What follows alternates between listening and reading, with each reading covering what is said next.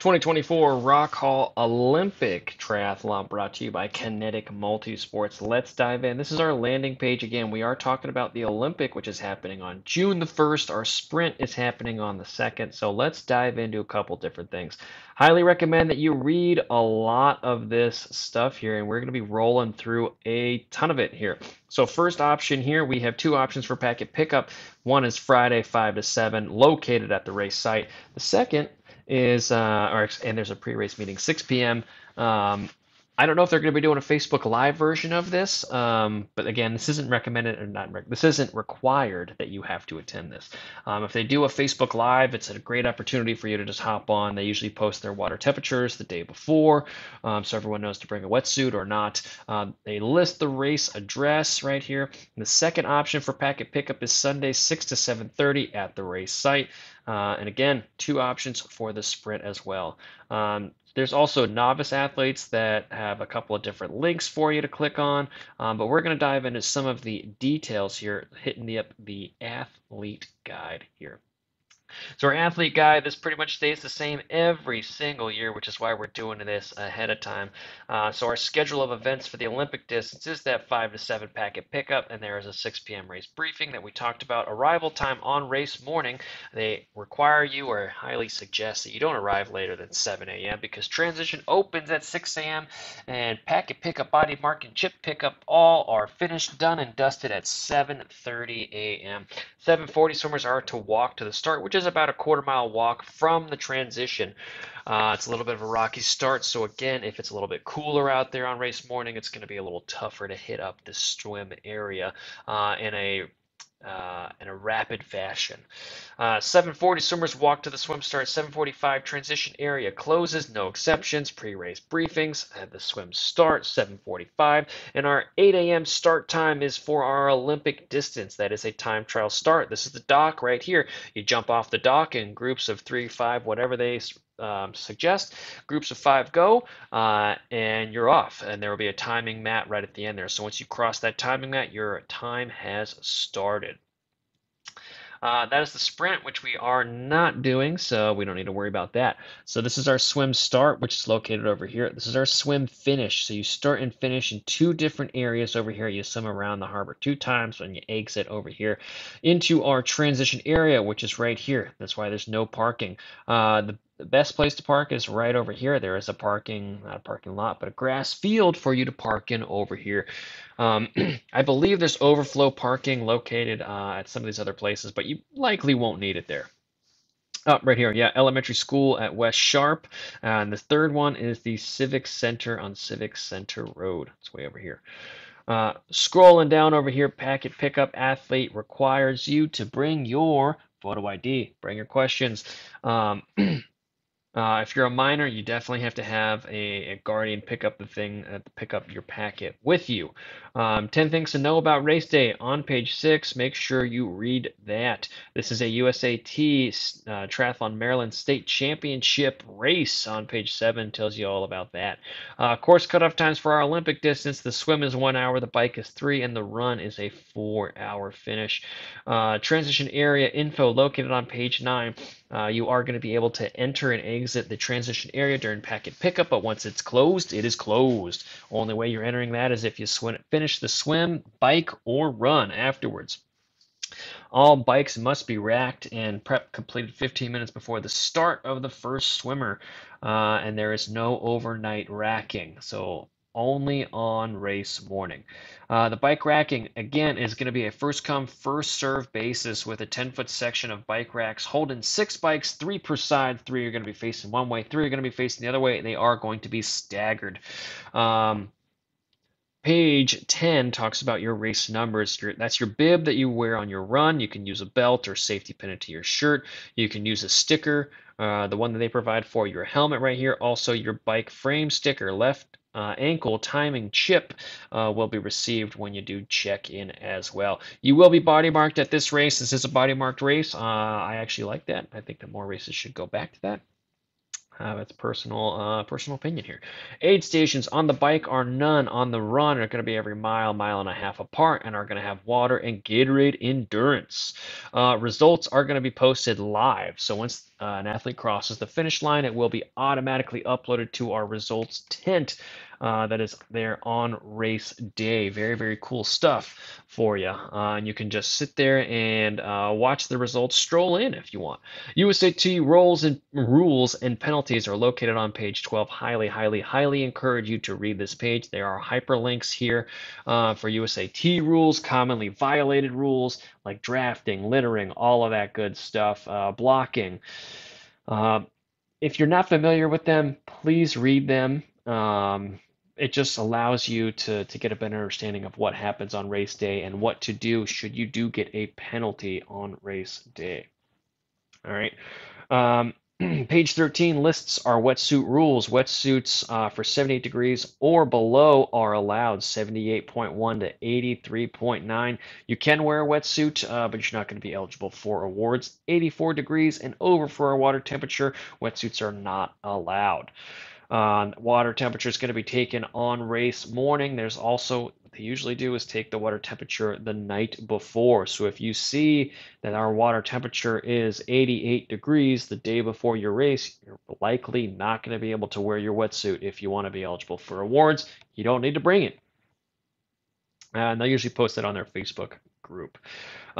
Page 16 talks about the swim. This is a point-to-point 1.75 loop swim course over there. It's a time trial start, 2 athletes every 2 to 3 seconds because you're jumping off the dock. There is a 200-meter run back to transition, so this is going to be a little bit longer than some people are used to. Shoes may be staggered along the swim exit path. There are not going to be any wetsuit strippers. No wetsuit strippers here, unfortunately. Water safety does not make up for a lack of training in the open water, okay? On the bike here, our bike course is mapped out, which we will be diving in through. Let's dive into some of the disciplines here. So our swim, this is our transition area located over here. Our swim start, you have to walk down and over and around to get to our swim start, which is located right here. That's why they encourage you to be out of transition ahead of time and just be ready to rock, okay? Our swim start is going to take you around this area, and this is what they mean by the 1.75. We do once, and then we go once, twice, and then straight in. On this straight in, if it's a sunny day or a partly cloudy day, you will be blinded by the sun going back into your swim finish, okay? If it's a cloudy day, it's going to be great. What they normally do is put a giant wiggly man or something at our swim finish site where that dock is located. Ask what is going to be there when you are checking in on race morning, okay? But for this first section, after you jump in here, we are jumping in groups of 2s, but for whatever reason, this does get very bunched up, almost always, and that's down to the fact that there's an inlet right through here, and what that means is the water will either spin around this way, or it will spin around that way. And you'll be able to see it on race morning. Things will be floating along. You'll be able to say, okay, if the water is getting blown this way, right, you're going to have to aim for this sighting buoy here just to get to that turn buoy right through there. Very, very common for athletes to drift really far to the right on this swim start. If the water is doing that, if it's doing the other opposite way, obviously you're going to reverse what I just said. But once you start to get past this section over here, it does start to thin out a bit over here. This is especially true on this straightaway for the first time, all right? Fast or mid-pack athletes are going to be kind of happy days right through here. It might get a little bit lonely right through here. All right, if you've started in a pack that's a little too fast for you on this long stretch section here, you're probably going to get gobbled up by the people coming up from behind you, all right? This section that we are only going to be doing once over here, we turn left. Don't be surprised if you do hit a little sand barge in there. And if you are starting later on in the pack or you arrive at the swim start a little bit later, you'll be able to see athletes stand up sometimes over here. So don't freak out if you see the bottom or touch sand right there. Very, very normal for that to happen. Probably in this section right through here. And it moves from year to year, so it's not always in the same spot. Might not even be there. But it's not uncommon for it to be there is what I'm trying to say. Starting off on our second loop now, this is where things kind of get a little more serious. This section right through here, this is kind of our go section for our Olympic athletes on the second loop here. And that continues pretty much until you get right to about here. Fool's errand is to continue that and all the way into that finish dock over there. You want to get to the dock, but you don't want to overly exert yourself to get to the dock. All right. So after you get past right through this section here, after you get past here, this is your opportunity to start ticking the box and saying, hey, I have a long transition run. What do I need to be doing in transition? How can I get there faster? What's going to allow me to progress down the dock a little bit easier? Once you get out to our dock over here, we have a long run up to the transition over there. What that means for you is a couple of different things. The dock, watch out for nails sticking up. Might want to walk this before the race starts, just so you're aware of things on race day. Watch for boards that are sticking up. Usually one person falls on the dock every single year. And it's just because the boards aren't perfectly even, you got a lot of adrenaline. It's no one's fault. You just you just fall over. You're not paying attention as much as you should. And that's our swim, our bike. Okay, so let's dive into our bike. I'm going to take the speedway just because it's a little bit ridiculous over there. This is our ride over here, and you can see this is the profile which it happens. And that's the same that matches up with the blue over here. Our elevation, you can see that from the elevation standpoint, this is not a challenging race. What makes this a little bit more challenging is the wind and also the other people. So what I mean by that is, let's zoom in a little bit here. All right, so this is coming out of our transition right through here. All right. Of course, what everyone wants to do is they want to hit the bike, they want to fly during this section over here and just get out of town.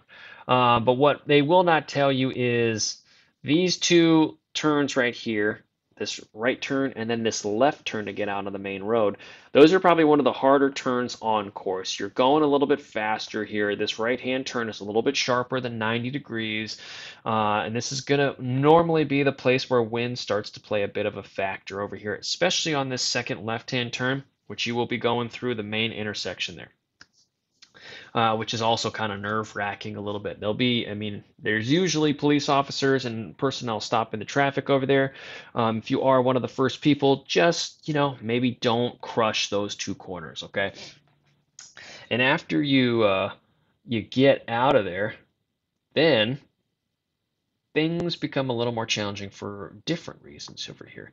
This first stretch of road right here, it's gonna feel like it's a lot longer than it is. And that's because you can really see out far in front of you. All right, you'll be able to start to put the power down, and most times you're going to have a headwind during this section.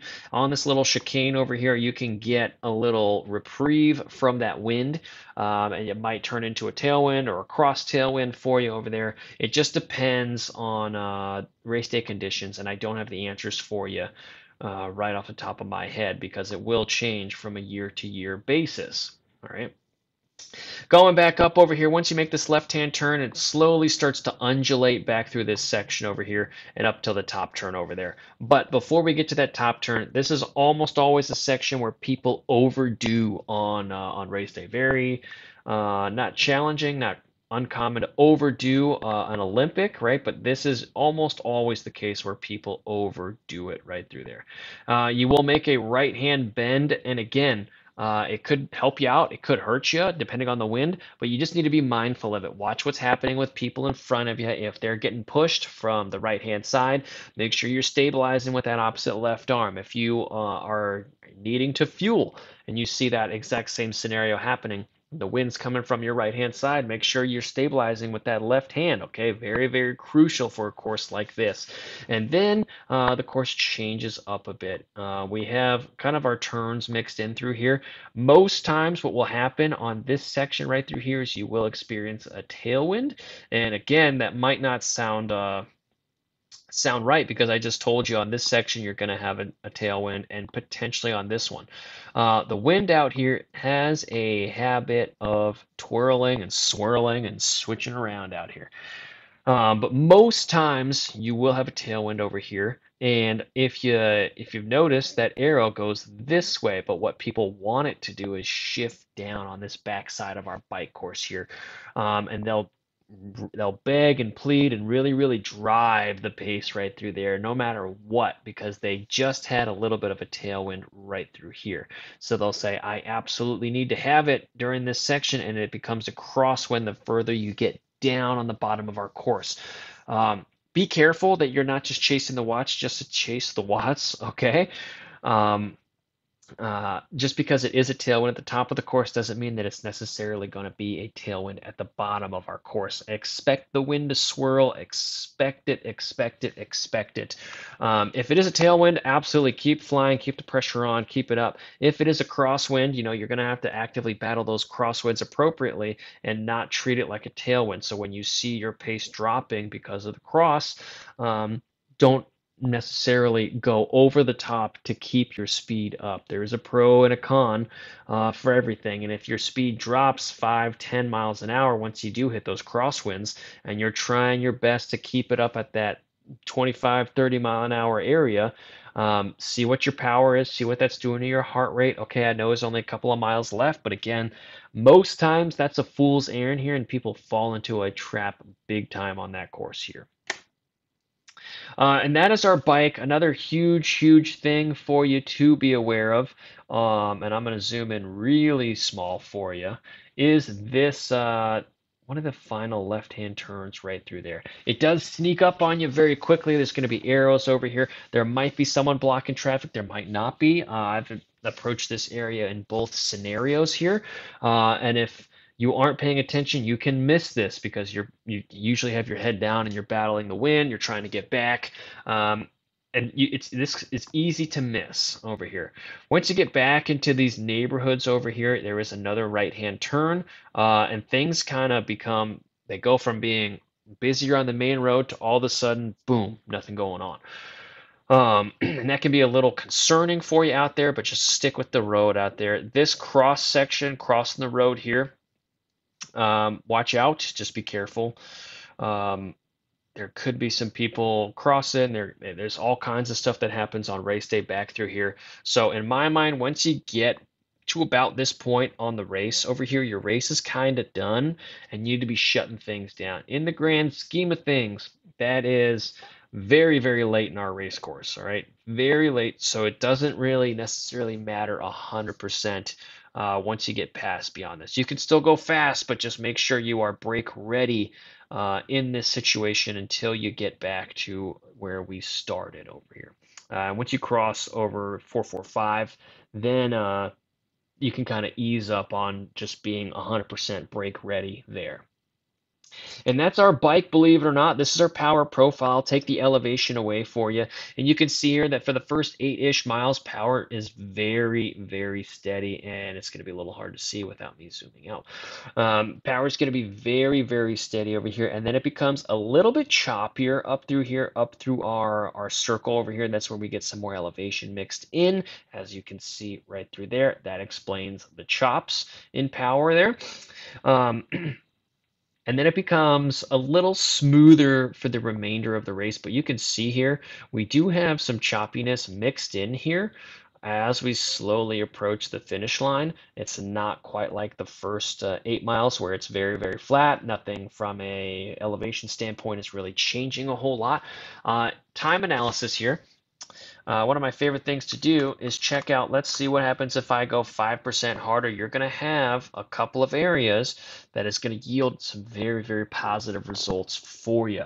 I will say that this happens at a little bit more than mile 13 into the race. We still have 11 more miles to go. Just because you save 4.5, 5 seconds on this hill right here, doesn't mean that you are going to be 4.5, 5 seconds faster. There is 11-ish miles left before the finish line, and a lot can go wrong or right up until that point right there. So if you give those 4 or 5 seconds away later on, then going hard here was pointless. And that's another common trap on this race course. But nevertheless, going faster is going to get you about a minute faster, maybe a little bit more on a course like this. And so for this athlete, this average power was at 171. Let's call it 172. The adjusted for 5% harder is 180. And again, that's going to save you around a minute-ish, maybe a little bit more on race day. All right.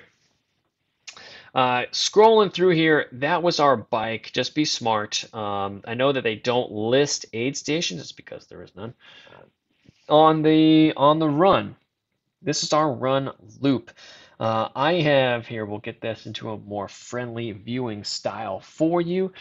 This is mapped out just because we have a whopping 7 feet of elevation gain over here. The reason that this was in a satellite view was for you to see exactly what happens. During this stretch of the road, very few areas are shade covered.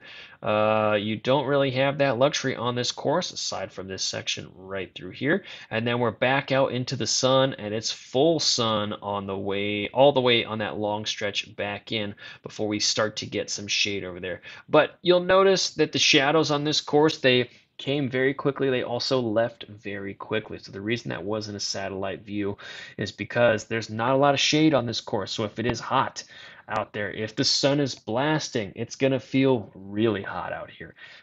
Wind doesn't always blow on this race course. And we will go back to this just to show you. The smiley faces are the aid stations here. So you are going to have 6 opportunities to get aid on this course. And also this one might serve as a dual-sided aid station for you, which means you could get even more aid out there. Because of that, there's no excuse, no excuse to fall apart out here. What happened on the bike? Did you fuel properly? If not, start fixing it ASAP on the run. If you find that, whoa, I'm not feeling so good, slow down. Slow down, fix your nutritional, hydrational, liquid issues, calorie issues, fix them.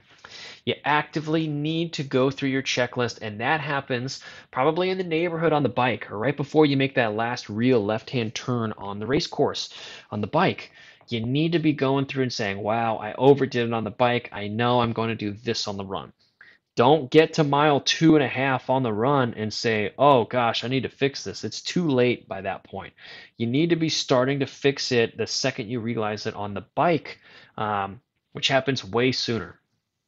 All right, but nevertheless, let's go through and show you how you're going to attack this. It's pretty straightforward. For the first couple of bits here, you're going to just be easing into the run for the whole first, let's call it 2.5 miles where that dip is, and I'll show you where that is on the race map, right through there, where that section is.